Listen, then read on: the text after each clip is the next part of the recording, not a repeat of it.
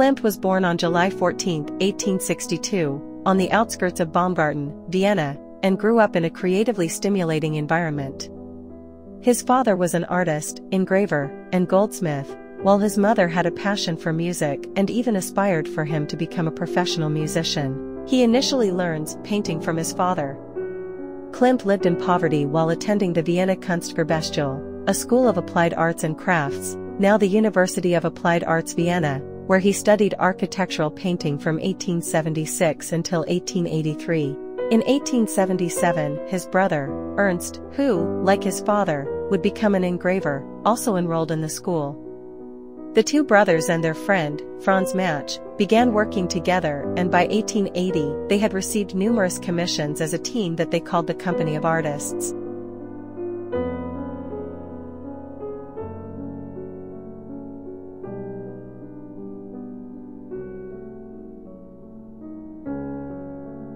Klimt began his professional career painting interior murals and ceilings in large public buildings on the Ringstrasse, including a successful series of allegories and emblems.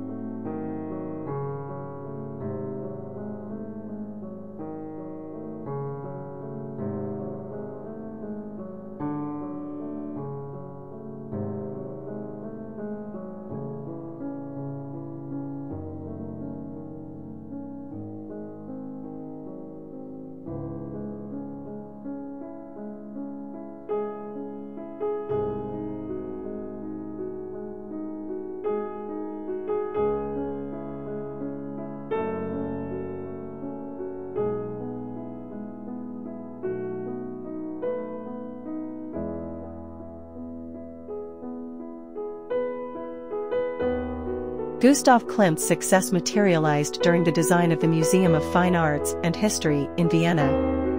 It was during that time that Klimt's unique and distinctive style took shape.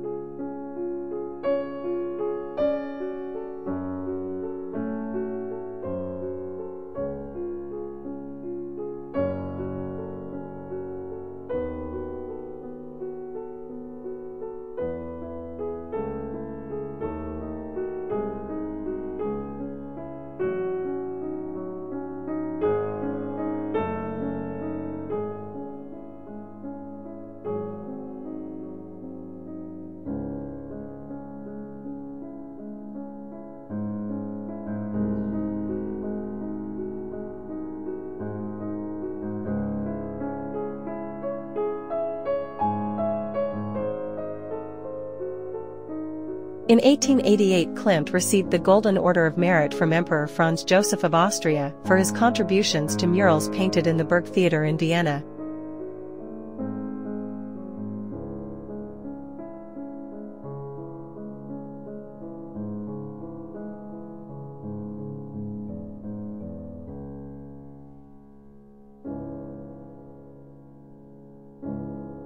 Klimt became one of the founding members and president of the Vienna Secession in 1897 and of the group's periodical, Ver Sacrum, Sacred Spring.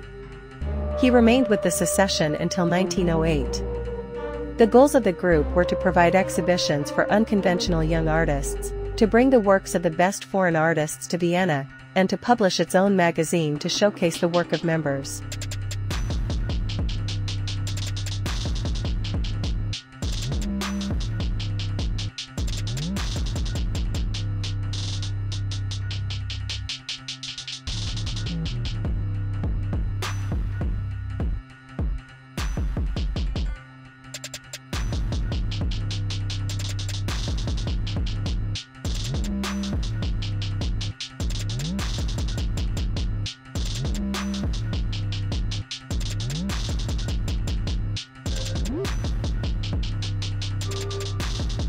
On July 14, 1905, Gustav Klimt left this group due to contradictions in artistic perspectives. In 1894, Klimt was commissioned to create 3 paintings to decorate the ceiling of the Great Hall of the University of Vienna. Not completed until the turn of the century, his 3 paintings, philosophy, medicine, and jurisprudence, were criticized for their radical themes and material, and were called pornographic. Klimt had transformed traditional allegory and symbolism into a new language that was more overtly sexual and hence more disturbing to some. The public outcry came from all quarters: political, aesthetic, and religious. As a result, the paintings were not displayed on the ceiling of the Great Hall. This was to be the last public commission accepted by the artist. All 3 paintings were destroyed when retreating German forces burned Schloss Immendorf in May 1945.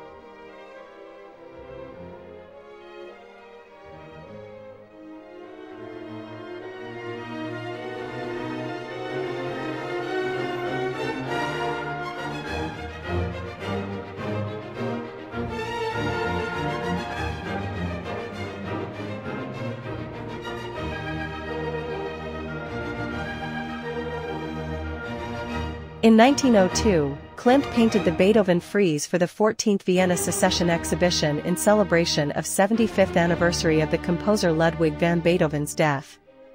It was featured alongside a monumental polychrome sculpture by Max Klinger. Meant for the exhibition only, the frieze was painted directly on the walls with light materials.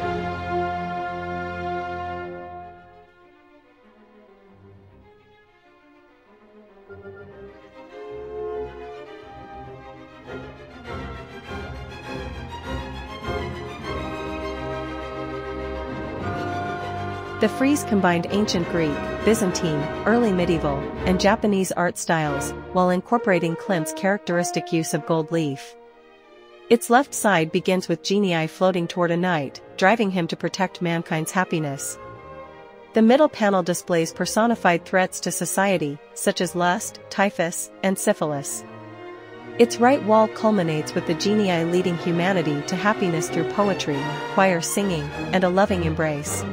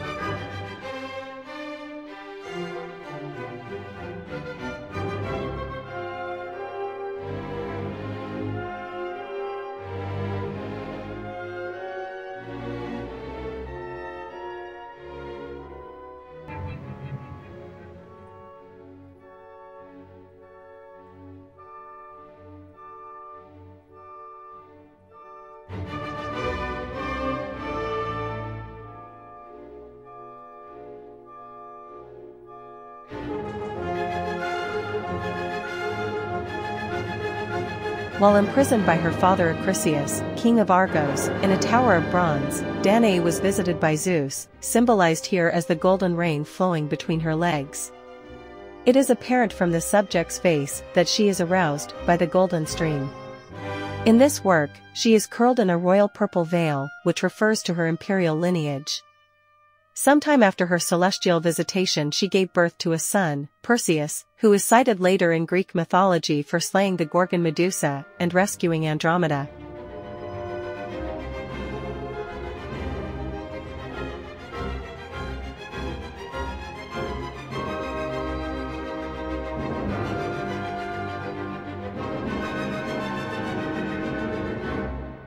A close couple is depicted here, while the rest of the canvas is adorned with a vibrant and extraordinary surface.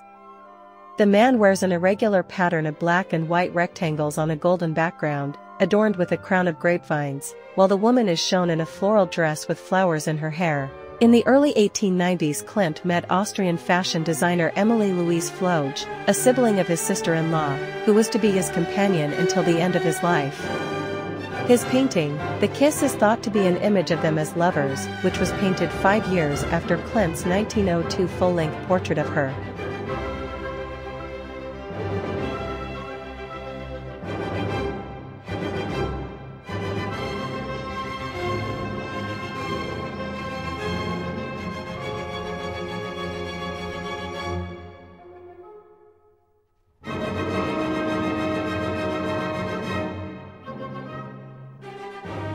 The concept of the Tree of Life is illustrated by Gustav Klimt's painting, in a bold and original manner. The swirling branches create mythical symbolism, suggesting the perpetuity of life. The branches twist, twirl, turn, spiral and undulate, creating a tangle of strong branches, long vines, and fragile threads, an expression of life's complexity. With its branches reaching for the sky, the Tree of Life roots into the earth beneath, creating the connection between heaven and earth, a concept often used to explain the concept of the Tree of Life, in many cultures, religions and ideologies. The Tree of Life illustrated by Klimt also creates another connection, with the underworld, signifying the final determinism governing over any living thing, that is born, grows, and then returns back into the earth. In 1892, Klimt's father and brother Ernst both died, and he had to assume financial responsibility for his father's and brother's families. The tragedies also affected his artistic vision, and soon he would move towards a new personal style.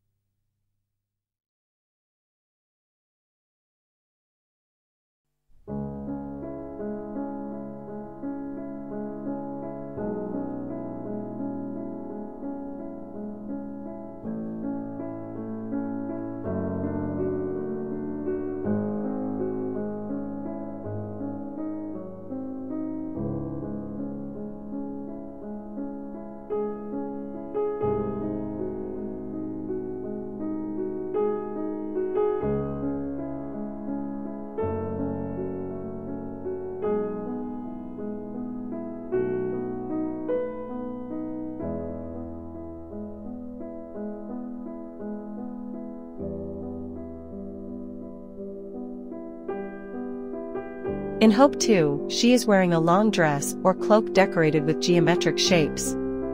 She has long brown hair and closed eyes, bowing her head towards her bare breasts and burgeoning abdomen.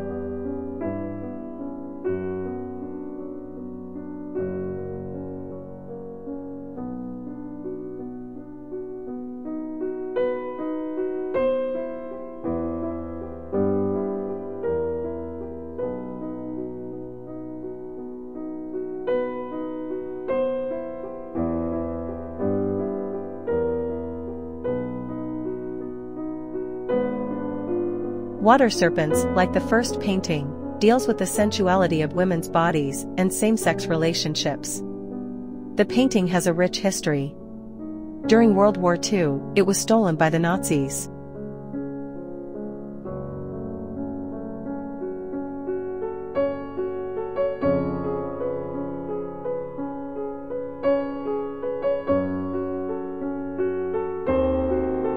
Klimt rested on the shores of Lake Attersee, a place that created many beautiful landscapes.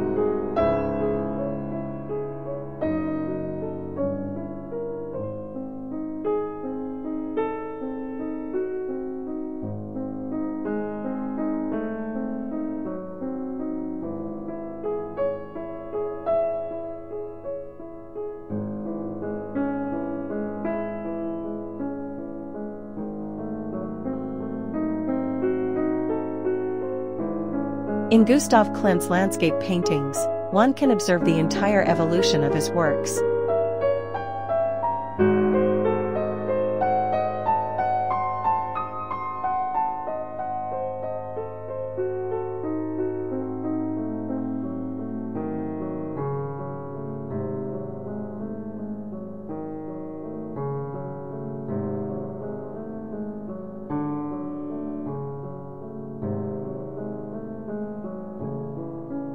In the final years of his life, Klimt created works largely departing from his earlier artistic principles.